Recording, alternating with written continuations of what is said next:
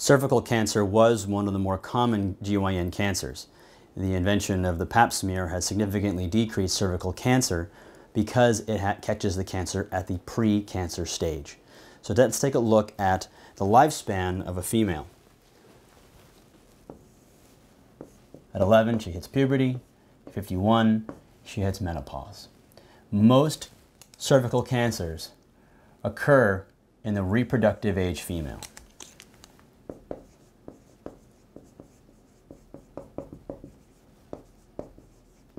But some can occur post-menopause.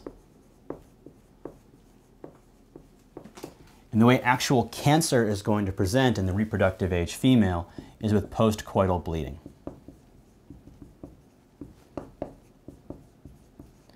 And any postmenopausal bleed is suspicious for GYN cancer. But the reason why reproductive age females get cervical cancer and why it's almost never seen in the pre-reproductive age is because with the onset of menses comes the onset of sexual intercourse. Because cervical cancer is caused by HPV. Types 16, 18, and those in the 30s cause cancer. Just as a reminder, types 6 and 8 cause warts. And so you have to be sexually active in order to get HPV. But the presence of HPV causes inflammation of the cervix, and then inflammation leads to cancer. So let's take a look at the progression of infection to cancer. This is the uterus.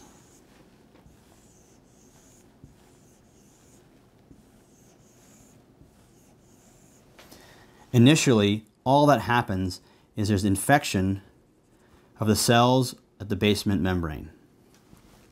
Just a simple little inflammation. This is dysplasia.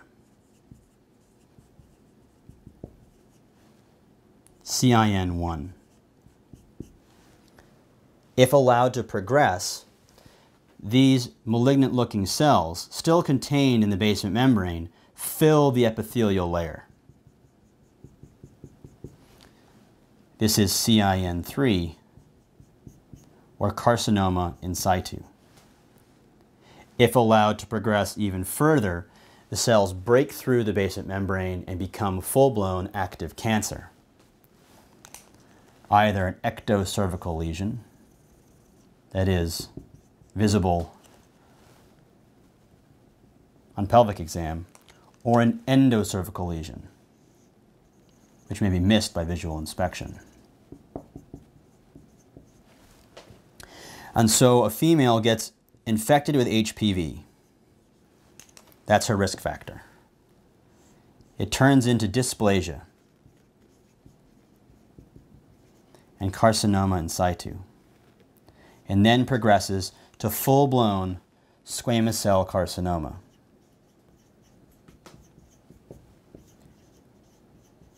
This takes a number of years to occur because you have to be infected, undergo inflammation to dysplasia, and then eventually to cancer. And the type of cancer that cervical cancer is squamous cell. Risk factors for getting HPV, which is essentially a sexually transmitted disease, is the number of sexual partners she's had and the presence of other STDs. At the point of dysplasia or carcinoma in situ, we can catch it with the pap smear. Without the pap smear, there's no way of knowing that she has dysplasia. She won't feel it. And only after she develops full-blown cancer will she begin to experience postcoital bleeding or postmenopausal bleeding.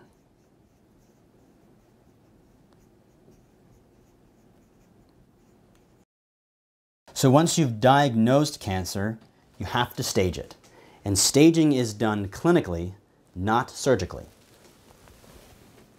Here again is the uterus, walls of the vagina, the cardinal ligament, and the pelvic sidewall.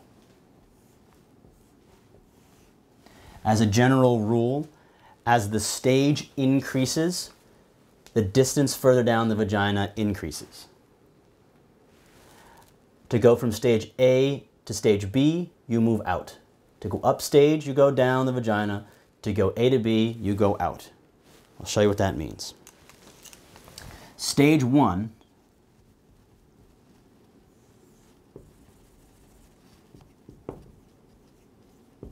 involves only the cervix itself. It has no involvement of the vagina, the cardinal ligament, or the pelvic sidewall. Stage 2 begins to involve the upper third of the vagina. And stage 3 involves all of the vagina. To go from stage 2A to 2B, there needs to be extension along the cardinal ligament towards the pelvic sidewall. To go from 3A to 3B, it must involve the pelvic sidewall. And stage 4 is when it leaves the GYN organs and moves on to others. Stage 4A involves bowel or bladder. And the worst form, stage 4B, is distant metastasis. But hopefully you will detect cervical cancer before it gets to full-blown squamous cell carcinoma. That is, at a level of either carcinoma in situ or dysplasia. And if you do, you are going to do a colposcopy. And what you're going to look for is any sort of lesion on the surface of the cervix. And if you have an ectocervical lesion, you're going to do local destruction. You're going to prevent it from ever becoming a cancer to begin with. And that's done either with LEEP, which is essentially a hot wire that burns it away, or with cryo. If you have an endocervical lesion, you're going to perform what's called a cone biopsy. You're going to take out the endocervix.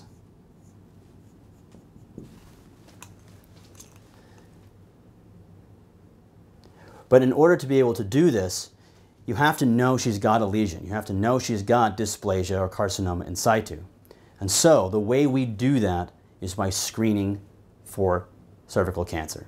And this is why the amount of actual cancer has significantly decreased. Hopefully, what will happen is that she will come in for an asymptomatic screen. And that asymptomatic screen is performed with the Pap smear. There's been a lot of turmoil about when to begin. Most recent recommendations have made it incredibly easy. You begin at age 21. No more 3 years after initial onset of sex. At 21, you begin doing Pap smears, and you perform them every 3 years. New recommendations. The reasons for this is that it's found that in girls who are under the age of 21, they bounce. So what happens is they get infected with HPV, but they're more likely to clear it. So screening these girls actually increases the number of unnecessary procedures and puts them at risk for, say, an incontinent cervix from a cone biopsy, and puts them through unnecessary stress. So a normal person can have Pap smears at 21 for every year, and then if she's normal, switch to every Q3 years. So if you have a Pap smear, what can happen is it could be normal. Yay. She just goes on her normal routine screen. It can be frankly abnormal, requiring additional investigation. Or it can be one of those, I don't know. It's atypical, but you're not really sure how significant it is. So let's first talk about asgus. If you found atypical cells, but it's not frankly abnormal, you have two options. The first is to do HPV DNA testing. Find out if she's got high-risk HPV. If she does, you can then count it as abnormal. Or you can simply take a conservative approach and bring her back every 3 months to repeat the Pap smear. Only if there is persistence of atypical cells on repeat PAPs does it become abnormal. If the HPV DNA testing shows a type that is not associated with cancer, or she clears 2 times in a row, she's considered normal. If there is HPV DNA testing of suspicious types of cancer, of virus that leads to cancer, or there's persistence of atypical cells, then it is abnormal.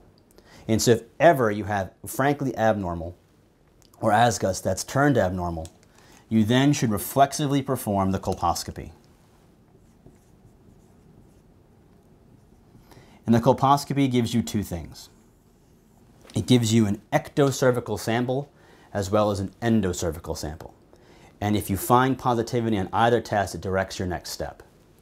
If ever there is a positive endocervix, you have an endocervical lesion,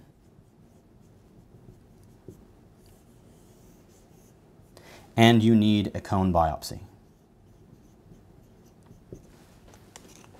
If there's no endocervical lesion, but there is an ectocervical lesion, you have ecto only, and you can perform local destruction. And local destruction is the LEAP or the cryo. Now it's important to mention that CIN1, that dysplasia, is treated the same as asgus. And the whole purpose of the new recommendations is to decrease exposure of girls to unnecessary colposcopy, because endocervical biopsy with a cone biopsy can lead to incompetent cervix. You don't want to put mom through the unnecessary stress, and you don't want to put baby at risk when she eventually gets pregnant. So there was a lot of details in there. Let's finish by simply reviewing the highlights. The pathogenesis of cervical cancer is caused by human papillomavirus, especially type 16, 18, and those in the 30s. It leads to inflammation of cervical cells and eventually causes squamous cell carcinoma. The patient is going to be a reproductive age female who's going to present either as an asymptomatic screen on PAP or postcoital bleeding.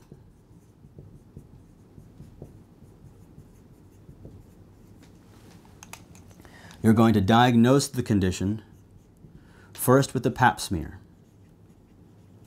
If that is abnormal or there's a fungating mass, you can do a colposcopy. If there's cancer, you stage it.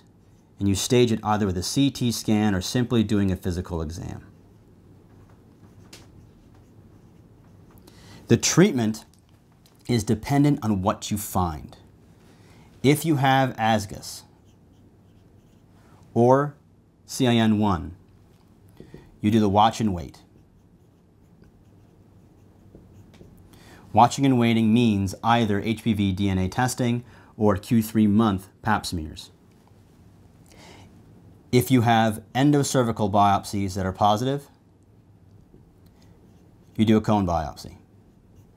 If you have an ectocervical lesion, you do local destruction.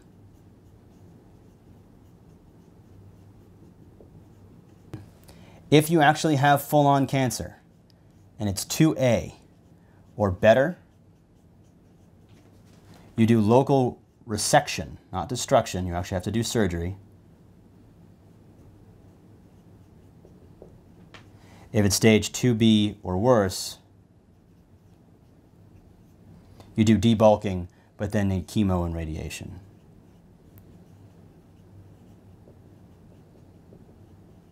Usually a platinum-based therapy. And finally, we've got prophylaxis. All girls at 13 should get Gardasil. Gardasil is the HPV vaccine that guards her from getting the types of HPV that cause cervical cancer. So that was a big overview of everything about cervical cancer. And that is cervical cancer. We make these videos for free, and we need your help. Please donate, because without your donations, we can't make any more videos. Please donate.